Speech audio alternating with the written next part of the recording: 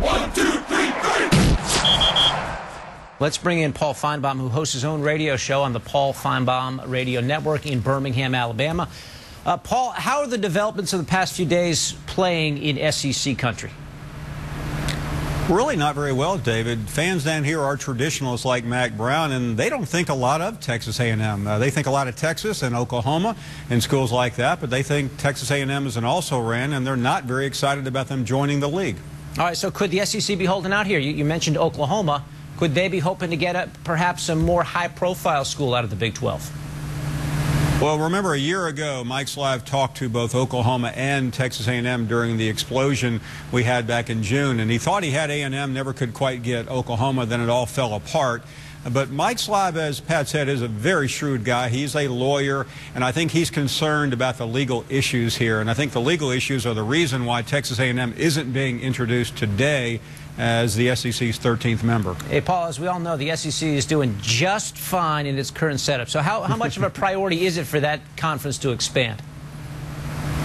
Well, it's not a priority in terms of national prominence. The SEC has 5 national championships in a row. 5 is on the SEC Media Guide this fall. But you said it earlier, the television aspect of it, the Longhorn Network, the SEC feels like maybe it's been left behind with what Larry Scott's doing out west, and of course with even the ACC and the Big Ten have done. So I think that's the only reason why the SEC would look to 14 or 16 is to improve an already very strong television presence. Hey, Pat, you wrote on ESPN.com that the college sports landscape could radically change if A&M decides to jump. How so? Well, I think that really could be the domino, and it's ironic, David, because we're talking about a football program that's 3 games over 500 in the last 9 seasons. We're not talking about a national superpower here, but Texas A&M with the Texas market there is a prized commodity, and if they leave, if they need 14 and they go get Missouri, then all of a sudden, what happens to the Big 12? It's probably not a viable entity anymore. Then the Pac-12 may get interested again and say, all right, Texas, Oklahoma, Oklahoma State, Texas Tech, you got to come with us. The Big East, I know, would like to go ahead and say, hey, Kansas, Kansas State, Iowa State, we'll take you guys.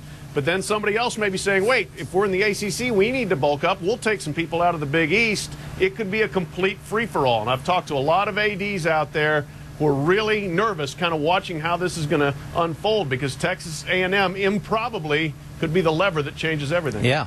Colorado and Nebraska, we saw them leave the conference last year. Is there a real possibility that the Big 12 disintegrates if A&M leaves, Pat?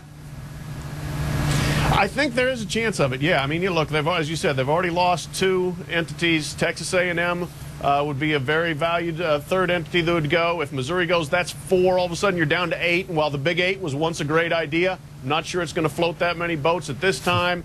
I think there would be diminishing confidence in Dan Beebe as the commissioner. I do think that some of those other schools would look around and say, we got to get while the getting is good, and they might be better off going somewhere else as opposed to bringing in BYU and teams from Conference USA and trying to rebuild themselves that way. I know there's some other schools out there that, if approached by the Big 12 would say no thank you because they think that thing is doomed to failure basically because of the uneven setup that has been put into place last year when they tried to save the conference. Guys, let's talk about the elephant in the room, this Longhorn Network. It's a joint venture between ESPN and the University of Texas. It's sort of created its own role here, and it's having an impact on the way we perceive college football right now. Paul, in your mind, what changes has the Longhorn Network basically wreaked on college football at this point? Well, I think it's already been a big factor in Texas A&M. And back to Texas A&M in connection to the Longhorn Network, A&M knew things like this were going to happen. They made a very bad decision a year ago saying no to the SEC. Remember, when everyone was going to west, A&M was going east, and then they all stopped. And I think it's just the fact that they've now discovered the fine print on the Longhorn Network. But to me, they saw it coming, and I have no problem with what ESPN is doing with the Longhorn Network. That's the way the game is going. We've seen it with the Big Ten Network. I feel pretty certain that the SEC is heading in the same direction in a broader scale. We've seen the Pac-12 now do the same thing. So cry me a river for A&M just finding out what we all knew a year ago. Pat, your thoughts? Yep. I'm frankly a little bit troubled by the Longhorn Network, and I know it's been a very positive business situation, I believe, for our employers at ESPN, but What it does to me is it singles out a specific school as opposed to a collective. And when you do that, you are essentially playing favorites.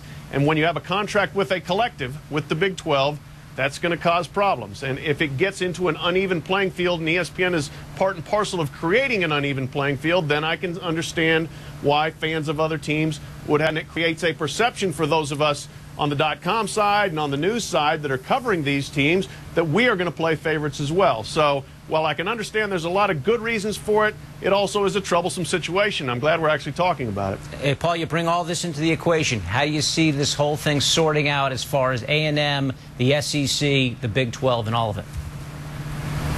I think the explosion is here. I think A&M will join the SEC, whether it's next week or next month, sometime in the near future. I agree with Pat on Missouri, and I think it's open season then, and the landscape changes, and I think you'll see 4 super conferences, and hopefully then we'll get to a playoff, which we need desperately in college football.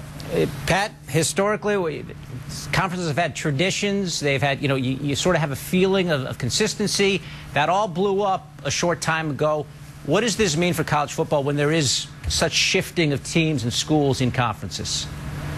It means tradition is for sale, David. That's the bottom line, and that's a sad thing as far as I'm concerned. I am a traditionalist, but that's a reality. And you know what? Everybody has got to go out, I guess, and look for the best interest of themselves. But in the process of doing that, nobody's looking out for the best interest of the whole of college football. There's nobody really in charge. There's not a central leader that I think can bring everybody to the table and say, let's go about this in a sane fashion. And so you've got basically an oligarchy and a bunch of separate states out there that are kind of going for their own, and I'm not sure that's the best thing going forward. College sports waiting now to find out just who joins the SEC, what Texas A&M does, and then, as Pat mentioned, we may see the dominoes fall. Pat Forty and Paul Feinbaum, good enough to join us today on Outside the Lines.